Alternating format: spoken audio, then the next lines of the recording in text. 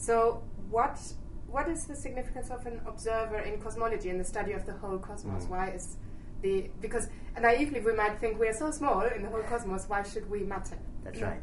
It's exactly the opposite, in a strange way, of the quantum situation. In the quantum situation, people have said we need to talk about the observer because the observer has this big effect on how the physics is. In cosmology, there's no suggestion the observer affects the cosmology. It's more that the cosmology, the sheer scale of the universe, affects the way we reason about science, affects the way we reason from observations to predictions as to which theories are true. And the reason for that is because in various different ways our modern theories of cosmology are leading us towards a universe that is staggeringly big even by the standards of cosmology.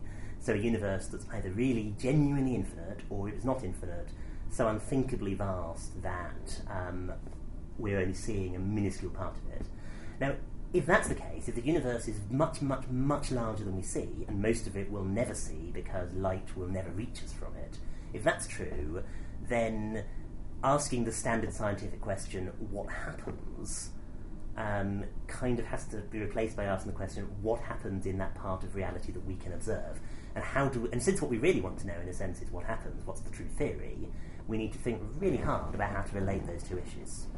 So one good example of this is a lot of observations of our universe, at least plausibly, are interpreted. This is contested, but at least plausibly are interpreted as saying that many features of the way the world are really unlikely.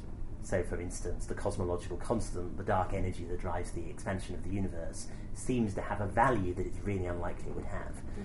But we have reason to think that in lots of different bits of the universe it has lots of different values. We also have reason to think that if it didn't have the value it has roughly, we wouldn't be here to see it.